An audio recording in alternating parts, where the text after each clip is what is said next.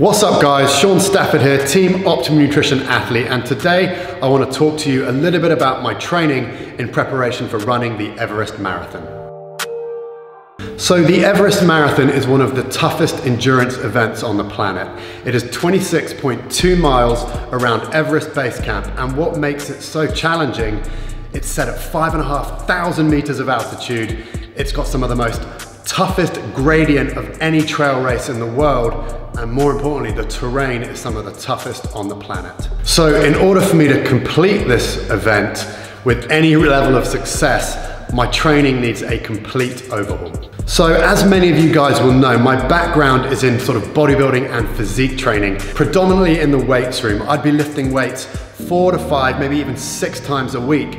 And any cardiovascular work would be to just try and maintain a base level of fitness and to try and eke out that extra last bit of body fat as you get ready for a show or for a shoot. During this prep for the Everest Marathon, I've cut my training right the way back to 2 to sometimes 3 sessions a week. So 2 of those sessions of weights that I'm doing at the moment are predominantly upper body conditioning sessions. And my passion and my love for training has come and will always be in physique. So in order to keep me motivated and to keep my body from deteriorating too much on this journey, I'm still training with weights in sort of a strength and hypertrophy fashion for a couple of times a week. I'm also doing a lower body conditioning and core workout, but as I've discovered as this preparation for the marathon has gone on, doing that session on tired legs is very, very tough. So if any of these sessions are gonna get cut, for me at the moment, it's that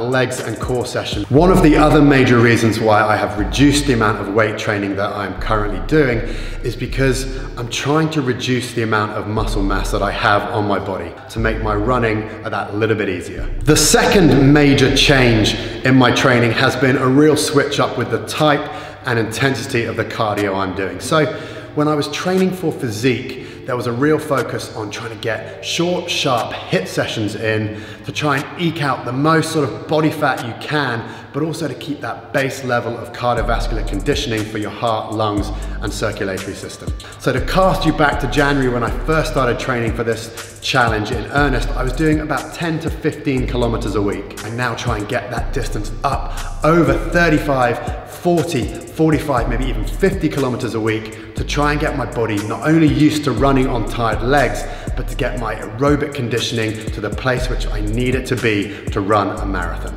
So with such a dramatic shift in the way I'm training, not only with the weights and not only with the massive ramp up in cardio conditioning that I'm doing, my supplementation around my workouts really needed to change too. So whereas I was predominantly fairly low carb in my preparations for when I was competing in physique, now that I need that immediate return of energy, the amount of carbohydrate within my diet has gone up. That means that one of the most important pre-workout supplements that I'm taking is actually the ON high protein flapjack bar. Not only does it give me 20 grams of high quality protein, but more importantly for me at this moment, I get 40 grams of high quality complex carbohydrate to really allow my body to sustain itself over a long period of time and give me the energy I need to really perform over a long distance.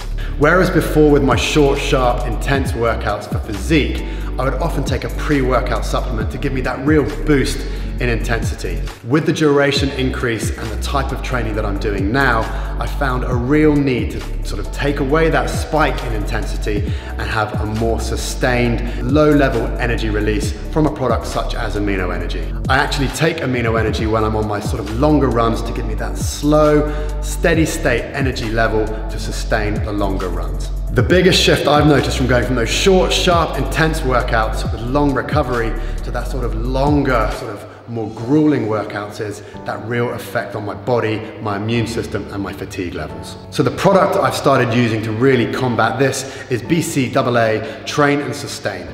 The active ingredients in this product not only help combat sort of immune suppression, but they also really help reduce fatigue in the body so that you feel recovered and ready to go for your next run. So when prepping for an event like the Everest Marathon, there are a lot of variables you need to consider. One of these variables is the altitude at which you'll be doing the event. And what that means from a physiological point of view is there is a lot less oxygen. And the effect that altitude can have on people can be quite debilitating. So to combat the effects of training at altitude, I've been training in an altitude chamber a couple of times a week. So that means running on a treadmill at altitudes of up to 3,000 meters. This will get my body used to functioning and, more importantly, running with a lot less oxygen in the air. I've also been doing some passive recovery sessions on a pod where I've been breathing oxygen that's around 5,500 to 6,000 meters of simulated altitude. This is going to replicate exactly what will be the air consistency when we're up Everest, so hopefully my body won't have too much of a shock when I get up there. Training specifically for the event that you're going to be doing is really important, and trying to simulate those conditions as closely as you can is a really good way to prepare your body for what it's going to go through.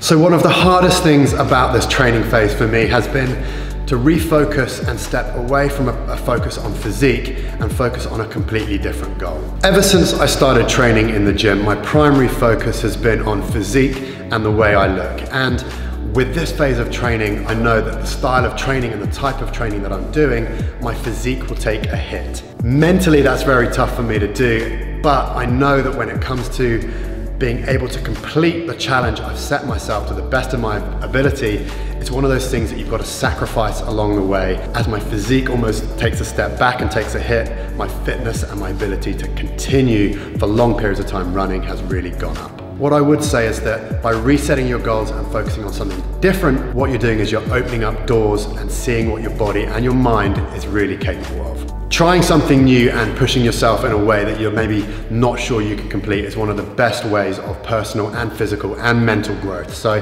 my advice would be sign up to something, get on board with a plan, and just make it happen. So if you guys have found this information interesting, or maybe I've inspired you to maybe shift your own training goals a little bit, let me know in the comments section below. I always love to hear from you guys. And as always, wish me luck on this challenge, and I'll see you when I get back.